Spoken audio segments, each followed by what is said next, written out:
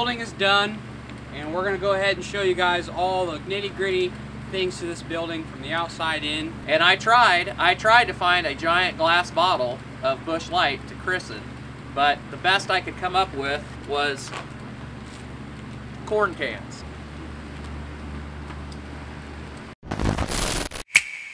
The gates in this building are just like the ones in Site 2. All our gates are made by EIP Manufacturing in Earlville, Iowa, and like everything, they've gotten better over time. For me, one of the nice things is this is a shorter gate. This is like a 34-inch gate, so it's a 32-inch gate, and they mount about 2 inches off the floor, versus our first site has 36-inch gates, which is fine for Sawyer, but it's not so fine for me. I get kind of tired crawling them. All the posts are gusseted. In this building, we have a lot more posts than a standard pen barn because all these gates swing. Normally, when we get the pigs, we've got this fast alley down the back. So we'll unload the pigs and we'll run them down here and we'll start filling from that end, working back this way. And as we fill, we'll swing. So just imagine the next pen is full. We'll swing this gate.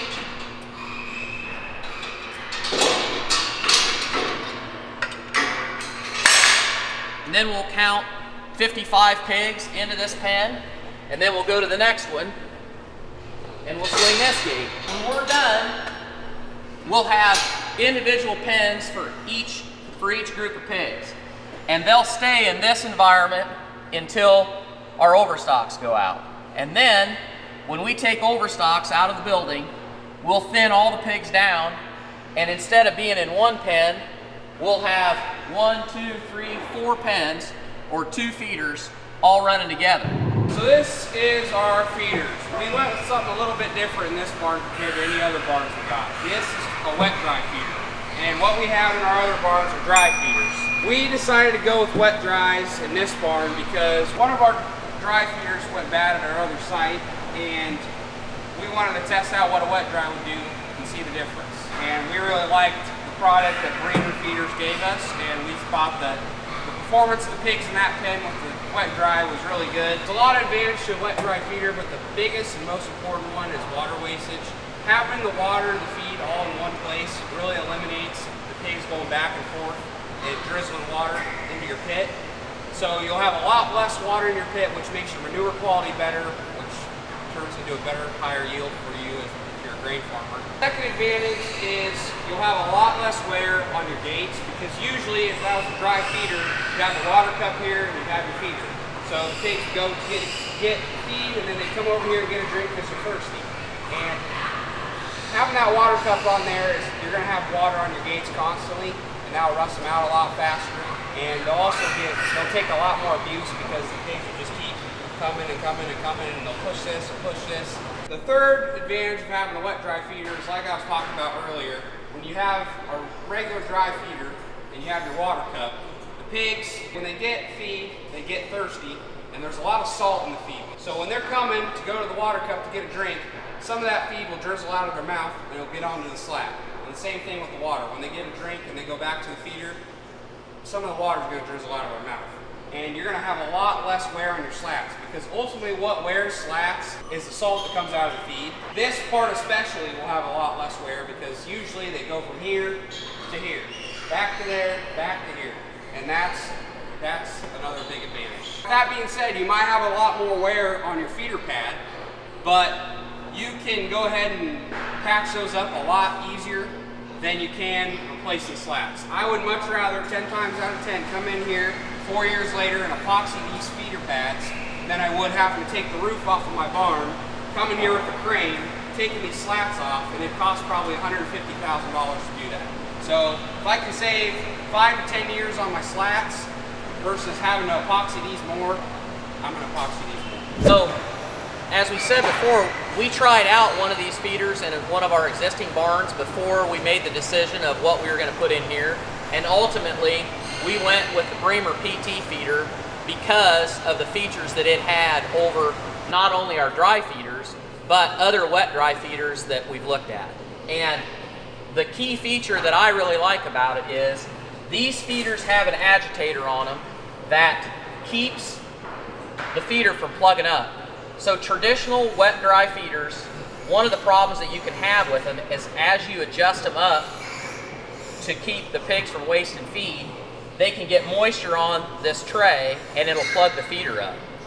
The breamer has an agitator that moves across the top of the tray and it keeps that from happening, so you don't have near as many problems with the feeder plugging up. So at the end of the day, the one that we've had for 2 turns, we really like it, and we've had basically no problems with it. So that's why we made the decision to go with the Bremer PT feeder, and I think we're going to be really happy with it. One thing that is different, kind of in a management perspective, on these wet-dry feeders versus our dries, is we don't use the waters in the feeders all the time, or I should say to start pigs. So when we start pigs, we actually shut, if I can get up there, we shut the water off to this feeder. And the reason we do that is because when the pigs come and they find the water in this feeder, they're curious and they will just run it and run it and run it,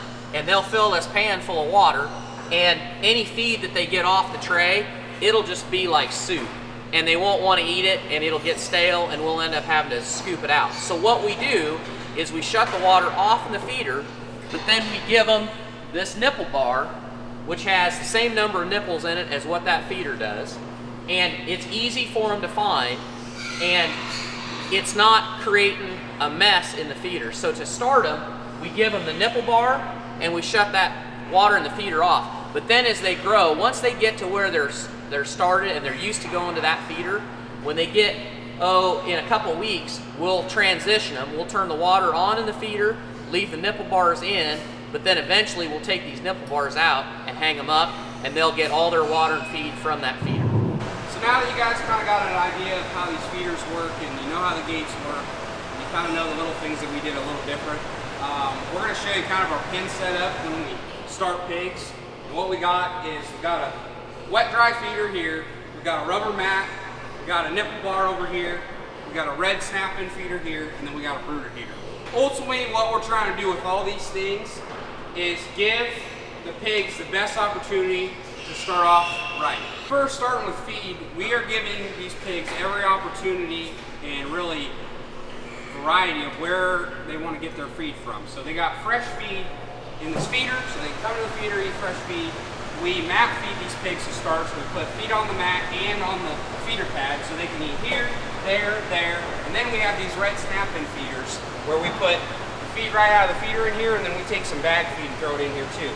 And like I said, you know, it's really just, we do all these things to entice the pigs to eat, and it's really up to them on where they want to choose to eat, and they are really social animals.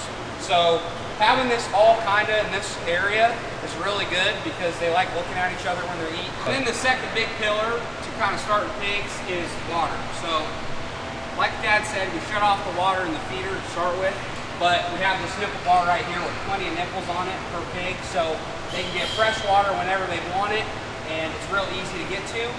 But when we turn this water back on, then they'll have water in the feeder as well. And then we'll take these nipple bars out. But for a little bit of time, they'll have water at both places. Kind of the last pillar of us building this environment for the pigs is this brooder heater. So this creates a heat zone, but kind of just in this area of the pen. If you can imagine, the heat kind of flows out like that. The circle gets bigger as it goes down. And when the pigs are up, eating, running around, socializing, they don't need the whole barn to be super warm for them. In fact, they like it better, a little cooler, because they're active. But when they all lay down and they want to sleep, it's just like you want to pull up that blanket to go to sleep. And this gives them a zone within that pen where they can come, lay down, and get warm. The whole building's not that warm because that would just be, it'd be too hot for them. So we create a micro environment for them. And the goal of all this is to give them the best start we can, get them started on feed, get them drinking, get them acclimated, because the sooner they get to eating, the sooner they'll get to growing, just be a great group of pigs, and that's what we're trying to do. So we're down at the end wall where the tunnel curtain sits. This is just like my dad's solid-sided building. Exact same design, tunnel curtain at the end. One thing that's a little bit different about this tunnel curtain is the bird wire in it. It's stainless steel, which is going to last us a lot longer. My dad's tunnel curtain at his solid-sided barn is plastic coated, so I mean it won't last as long as the stainless steel bird wire, but I mean it's not a huge deal. So most barns that are designed like this with the solid-sided walls, usually they have a door that sits right here. And what we did instead is we put the doors on the corner of the building. That way that there's not a door here, because it eliminates that split. Because if you had a door here, the curtain would have to split, one on this side, one on that side. That allows us to have a better, even airflow through the curtain. And there's a lot less maintenance on this curtain because there's fewer curtain pockets you have to attend to and all that stuff. So it's less maintenance for us and better airflow for the pigs. So these are the heaters that actually create the temperature for the whole room. So the brooder heaters make kind of a micro environment. These are what we use to heat up the barn to get it at our target temperature for the whole room. And there's 3 of these per room, and this is the same layout that we have in all of our barns. Whether it's the solid sidewall barns or the tunnel natural barns, we have 3 heaters per room. My first barns have LB whites. The first solid-sided barn we did has actually an AP heater in it, which is a variable output heater. And then for this barn, we went back to just a pilot light on-off heater with no variable fan in it. And the reason we did that is because what we found is in these solid sidewall buildings, we just burn very little heat.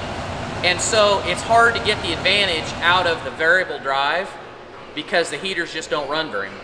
So if I was building a barn today that was tunnel natural with curtain sides, I probably would spend the money to put variable output heaters. They're more expensive, and in these barns we don't feel like we get an advantage out of them.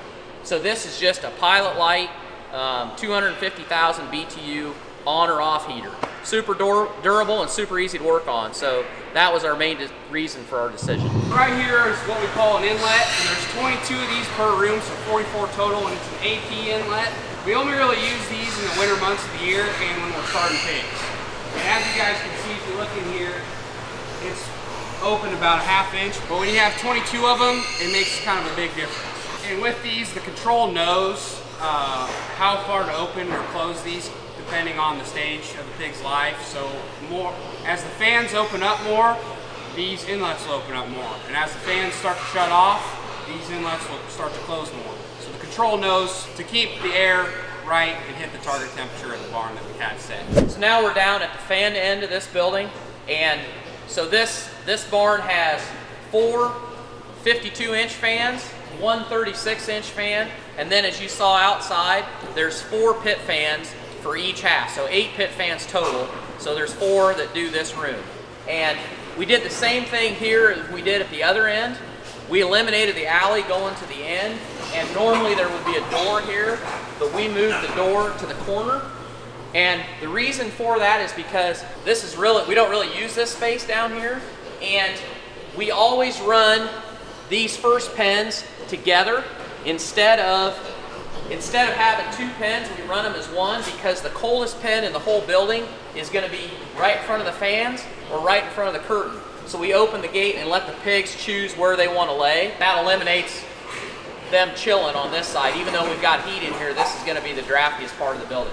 We moved those doors down there to the side, and the doors really on 3 corners of the building, we'll never use those doors. They're basically just for if you had an emergency, say you had a fire, or say there was a tornado, or say there was something that happened and you needed to get out of the building fast. That's what those doors are for. The only door that we really use that is at a corner of the building is the one by the feed bins, because if you have feed that hang up and you're in the barn, you're probably going to go out that door to wrap on that bin. But the ones at the other corners we really don't use, so we just didn't see any use of keeping them in the middle of the building. So we spread out our fans, and it's more balanced.